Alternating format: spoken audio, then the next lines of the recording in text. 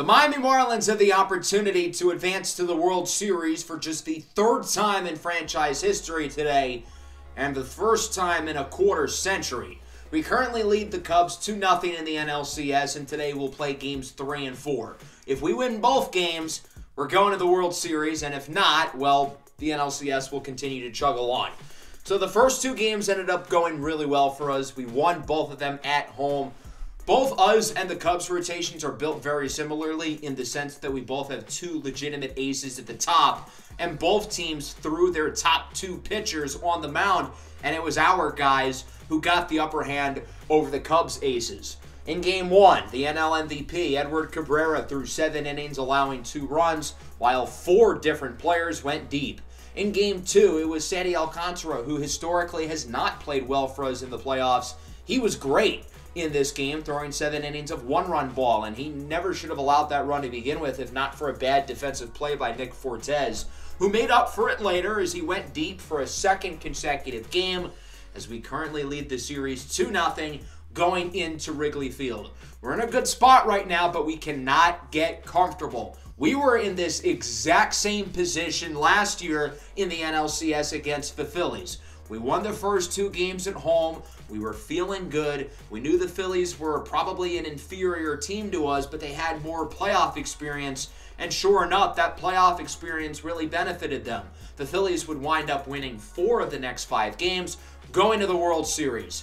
Now, we have an interesting situation here with our pitching, specifically Max Meyer, who hasn't thrown in a game since July, but we may pitch him today.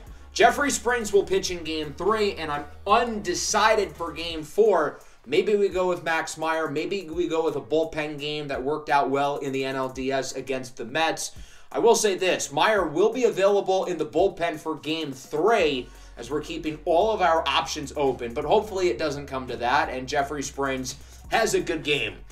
So we are here at Wrigley Field for Game 3 of the NLCS between the Marlins and the Cubs. Miami currently with a 2-0 series lead. The Marlins hoping to close out this series here within the next 3 games in Chicago before returning home. And we'll see if the Marlins can get back to the World Series for the first time in 24 years.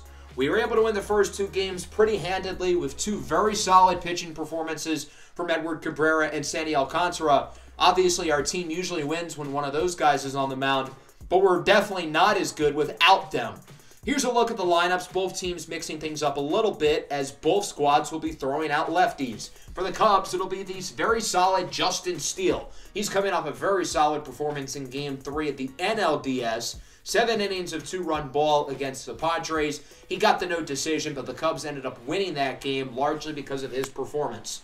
Luis Robert hitting in the 3-hole, returning to Chicago where he played for 6 years, flies it up into foul territory, and it's caught by Harold Ramirez, who gets the start at first base today over Tellez. So Jeffrey Springs is going to be on the mound here for the Marlins. His first postseason outing was not so good. 5 innings allowing 4 runs. He did get the win, but that's because our offense had its best game of the NLDS, scoring 10 runs against the Mets. Springs has been around the block. Won a World Series last year with the Rays as he strikes out Luis Ariz, the former Marlin, who goes down looking. Will Smith, the Fresh Prince of Chicago, now 2-2. He goes down on the fastball. Good start for both pitchers as Steele and Springs each retire at the side, only throwing 10 and 12 pitches respectively in their first innings. Into the second now, Alec Bohm chases the slider as he goes around. Nick Fortes has homered in each of the last 2 games, looking to potentially get another one here, as this one is pretty high, not deep enough into left field, however, as it will be caught. And Justin Steele is through 2 perfect innings, neither squad with a base runner yet. Let's go bottom 2. Harold Ramirez getting the start at first base today as the Cubs look to take advantage of the pitching matchup rather than having fellow lefty Rowdy Tellez in. Ramirez drips a single into right field, and we have our first base runner of the game for either team, and the Cubs have a runner aboard here with 2 away. Interesting opportunity for the shortstop, Dansby Swanson. Grounder over to third. Bohm flips it over to second. Through 2 innings, both teams only have 1 combined base runner as both pitchers look really good so far. Here's Jesus Sanchez in the third. They called that pitch a strike, even though it was very clearly outside of the strike zone. 2-2 now. This pitch is called a ball, even though it's inside the strike zone. So now the count is full for Sanchez, and ultimately he will draw a walk. Good patient at bat for Sanchez. He waited for the right pitch, and I guess he never got it, so he'll take his base. That'll bring up Bryan De La Cruz. He hits this ball high and deep into left field. Back at the track, at the wall, it's gone! 2-run homer for Bryan De La Cruz, and the Miami Marlins are on the board first here in Game 3.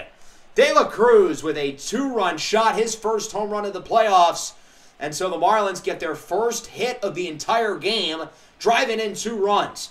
The next batter, Isaac Stu, would get hit by a pitch, so he is aboard for Jazz Chisholm, who strikes out on the sweeping curve.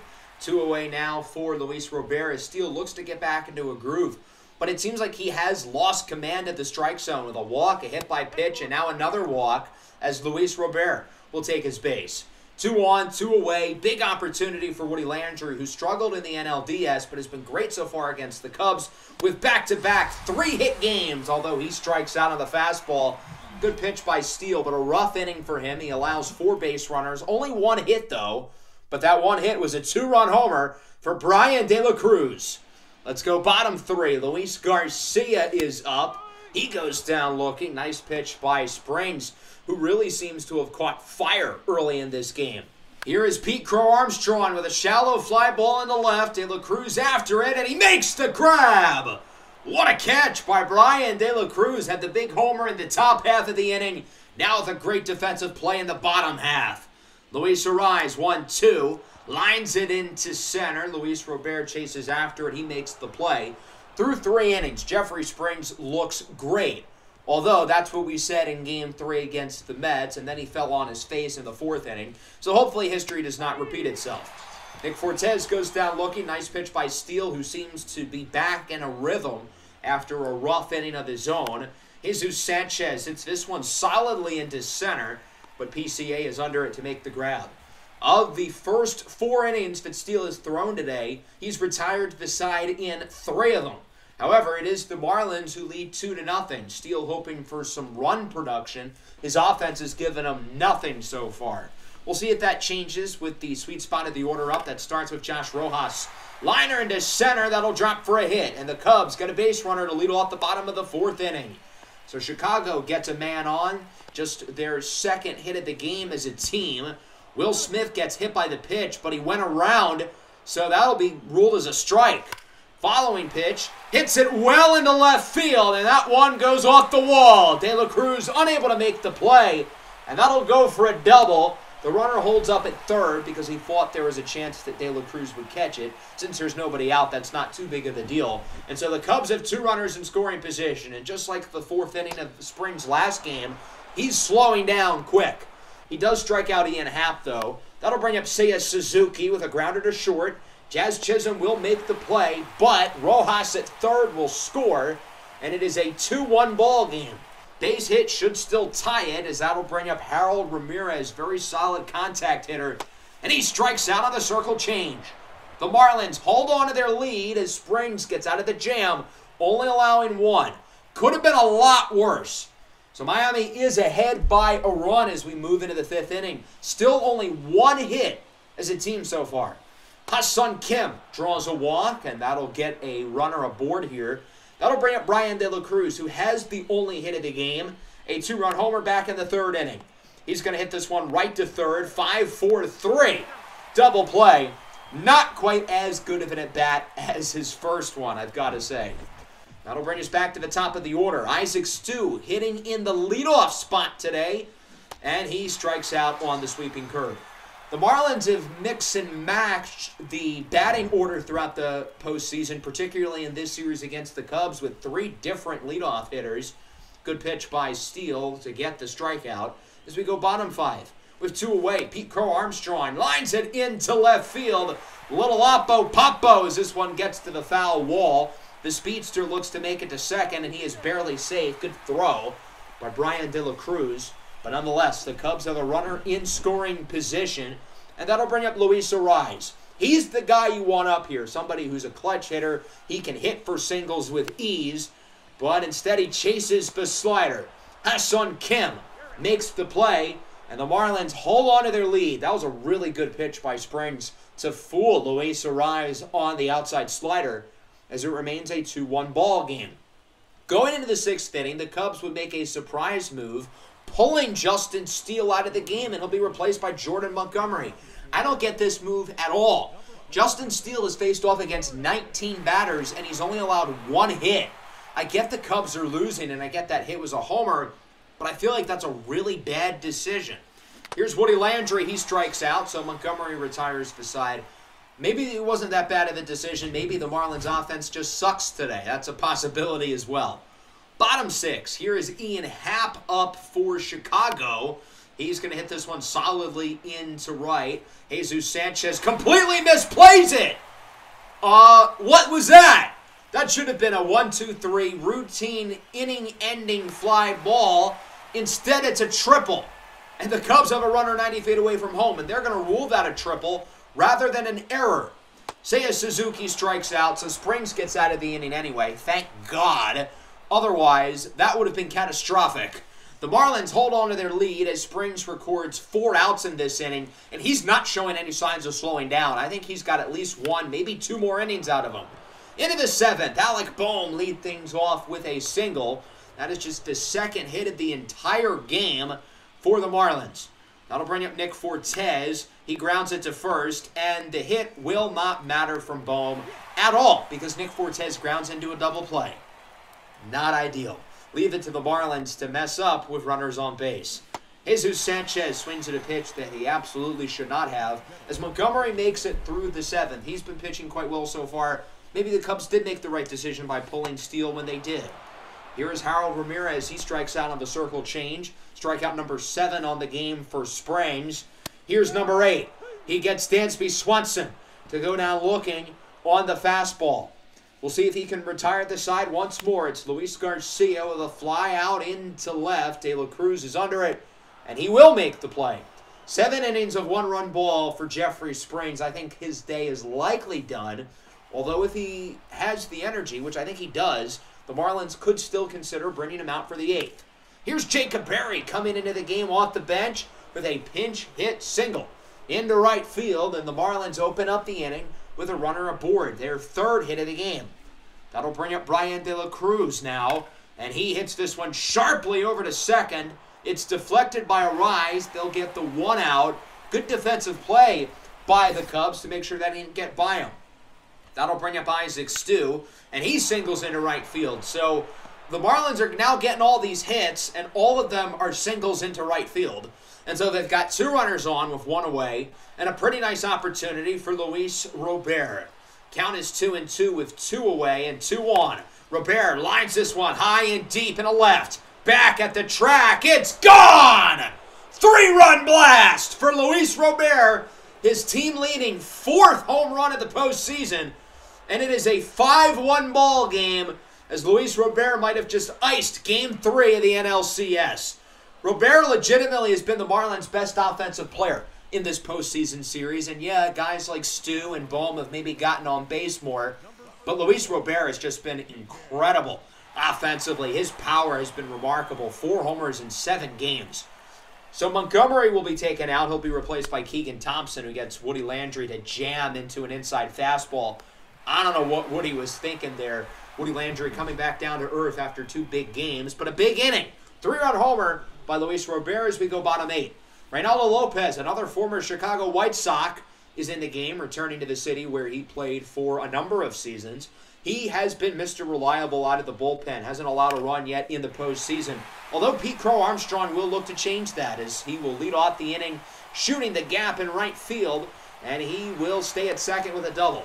The Cubs have their fastest base runner aboard, and if we've learned anything about the Cubs throughout this postseason series, even when they're down, they're going to keep hunting. Nice play there at third by Alec Bohm. Should have tried to throw it to second quicker, but I don't know if he expected to catch that liner off the bat of Luis Ariz. Josh Rojas now rips this one into left center field.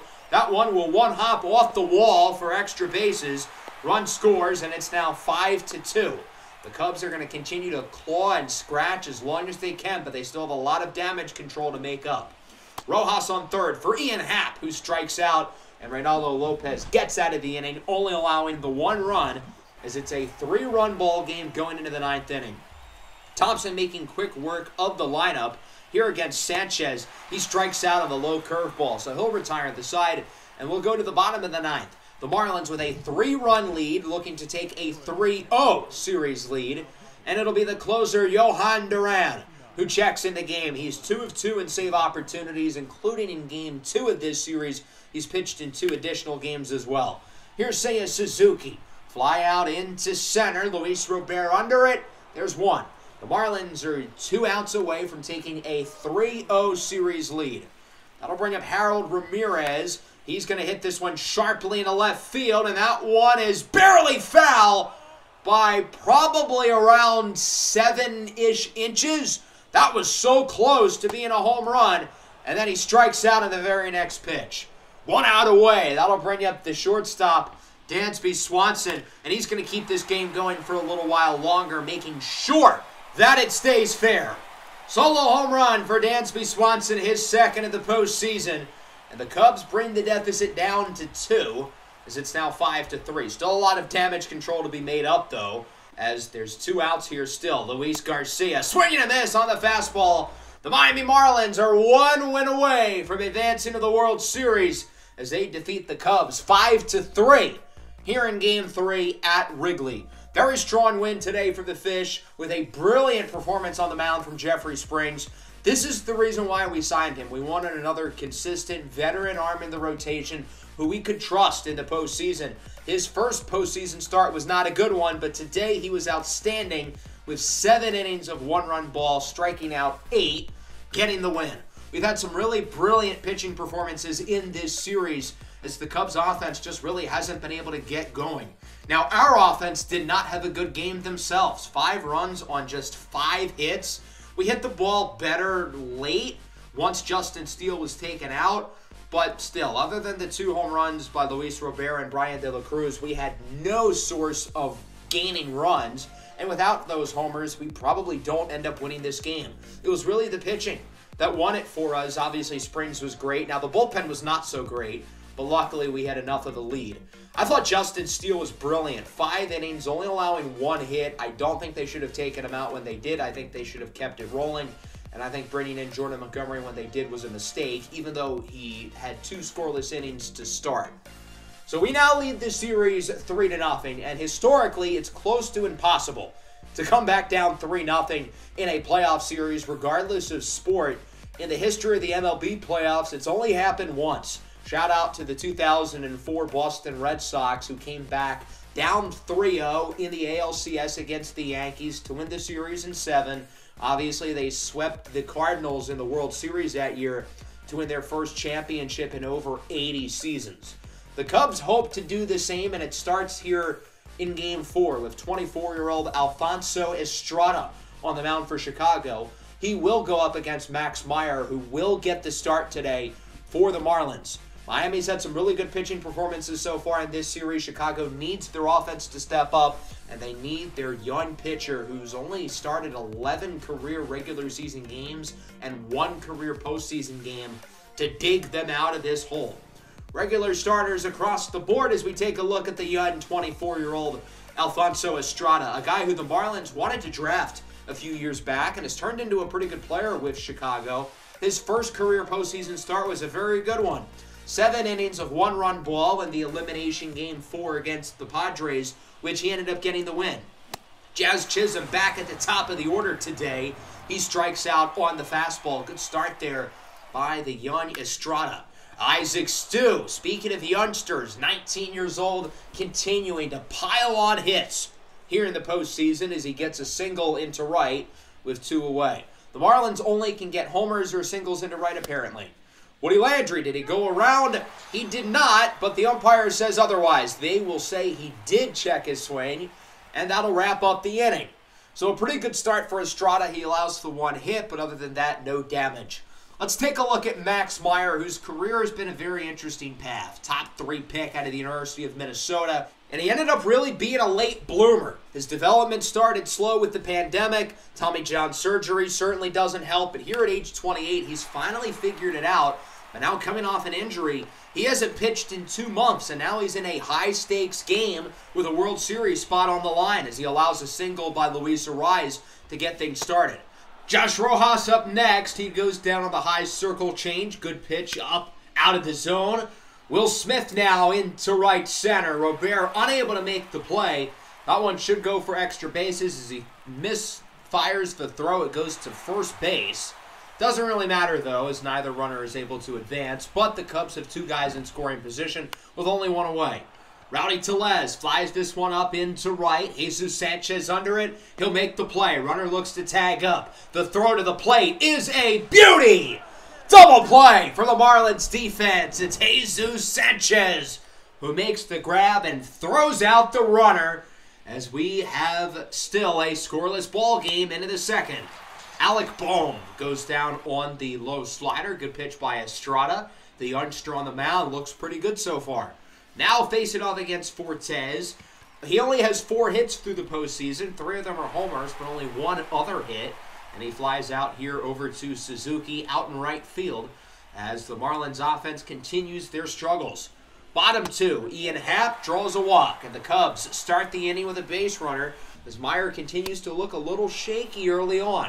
He will get Seiya Suzuki to go down looking on the fastball. Now that'll bring up Luis Garcia. Full count. Rips it into the right field corner. That one will roll all the way to the wall, and that should drive in a run. No Jesus Sanchez throw will save you this time. It's an RBI triple for Luis Garcia, and the Cubs lead it 1-0. Pete Crow Armstrong now flies it into left. De La Cruz under it. He'll make the play. That should be enough to tag the runner up. The throw is a bullseye. He got him! Another double play. This time it's Brian De La Cruz in left field who throws out the runner. So both of the first 2 innings for the Cubs have ended with double plays by runners getting thrown out by Marlins outfielders. I feel like he was almost safe. That one was super close, unlike the first one. But regardless, another run taken off the board by the Marlins defense. Chisholm draws a walk, and Luis Robert now looking for another homer as this one is high and deep at the track, at the wall. It's caught! A scaling grab at the wall by Ian Happ, preventing an extra base hit, likely preventing a run from being scored at least, as it remains 1-0. Dansby Swanson leads off the bottom of the 3rd with the walk, and the Cubs continue to add base runners. Swanson looks to steal second. He's safe, despite a pretty good throw by Fortes. So Chicago now already has a runner in scoring position. 1 away for Rojas. Rips this one into right field. That'll drive in a run, and it's now 2-0. And if not for some great defensive plays, this lead probably would be even bigger. Max Meyer really is not pitching that well, and I would not be surprised to see the Marlins go to the bullpen soon. Will Smith down the line. It hits off of the foul wall. Another run scores. It's an RBI single for Will Smith, and the Cubs now lead it 3-0. So from there, Max Meyer will be taken out of the game. And the concern that we had with Meyer is that after not pitching for 2.5 months, he would look a little bit rusty, and that ended up definitely being the case. 2 1/3 inning, allowing 3 runs so far, and again, he really should have allowed more, if not for some great defense. Jordan Hicks will come out of the bullpen to replace him. He got the start in Game 4 of the NLDS against the Mets, throwing 4 solid innings as he strikes out Rowdy Tellez. Now against Ian Happ, count is full, and he hits this one sharply into right center. Back at the track, at the wall, it goes off the wall. Run will score. It's now 4-0 Chicago with an RBI double by Ian Happ. In an elimination game, the Cubs clearly have shown up. Seiya Suzuki strikes out, but a big inning for the Cubbies as they drive in 3 and knock Meyer out of the game. Into the 4th inning. Chicago up comfortably currently as Isaac Stu goes down looking on the fastball. Now Alec Bohm is up with a full count, rips it into right, and that will drop for a hit. The Marlins just need to start stacking base runners. That was the issue in Game 3. They were lucky to have run support. They don't have that same luxury today. Here's Sanchez into right center. One hops off the wall. Bohm on his high horse rounds third, heads to the plate. There will be no relay throw. And the Marlins are on the board off of the RBI double by Jesus Sanchez. It's now 4-1. Hicks retires the side quickly in the bottom of the fourth inning as Swanson goes down looking. Marlins still have a lot of work to do, but that was a solid inning. And hey, Rome wasn't built in a day, right? Top 5. Jacob Berry swings and misses on the fastball. Estrada continuing to have overall another really good start, coming off a good start in the previous round against San Diego. Jazz Chisholm hits this one nicely into left field, but it will be caught near the wall. 5 innings of 1-run ball for Estrada. We saw the Cubs take Justin Steele out early in the last game. They seem to take their guys out early. I wouldn't be surprised if he's done after 5. Rojas strikes out. Now here's Will Smith. He's had himself a day offensively. That's his 3rd hit of the game. He's going to try to leg this into a double. The Marlins were very nonchalant about moving the ball, and Will Smith capitalizes. He's now in scoring position. Tellez with a grounder to third, broken bat. Bohm makes the play, and so that'll wrap up the 5th. Jordan Hicks pitching really well out of the bullpen with no earned runs of nearly 3 innings of work, and we move into the 6th. My hypothesis is correct. Estrada taken out of the game. I still feel like this is too early. He'll be replaced by Jackson Ferris, who has not pitched well in the postseason. He has not pitched well in this series against the Marlins, but he does strike out Luis Robert. That's a big one. 2 away now for Woody Landry. Lefty on lefty matchup, and Landry pops this one up. Will Smith should make the play, and he does. So the Cubs retire the side. Woody Landry has 0 hits since Game 2. As the Marlins make a pitching change of their own, it'll be Griffin Jackson in the game. He's allowed 1 run in 3 1/3 innings so far. He's been quite solid as he faces off against Ian Happ, who goes down chasing on the knuckle curve. That was a great pitch. Now Luis Garcia, liner past the diving glove of Jazz Chisholm. That'll go for a base hit. He's going to look to get this one to second. Robert quicker to make the throw, and he's in time. That's the 3rd inning today to end by a Cubs runner being thrown out. They've been awfully aggressive on the bases. Into the 7th, Alec Bohm starts the inning with a walk. That'll bring up Jesus Sanchez. He finds himself ahead 3-1. Did he go around? No, and he draws a walk. So the Marlins get 2 early base runners, and the tying run is up to bat. It's Nick Fortes, and he goes down looking on the low fastball. He wanted to be patient there, but with 2 strikes, you got to protect, and he goes down looking. Aurelvis Martinez into the game off the bench as a pinch hitter. Pops this one up into shallow right field, and it will drop. Run will look to score. He is safe. Bad throw to third. Both runners think about moving, then they wisely head back.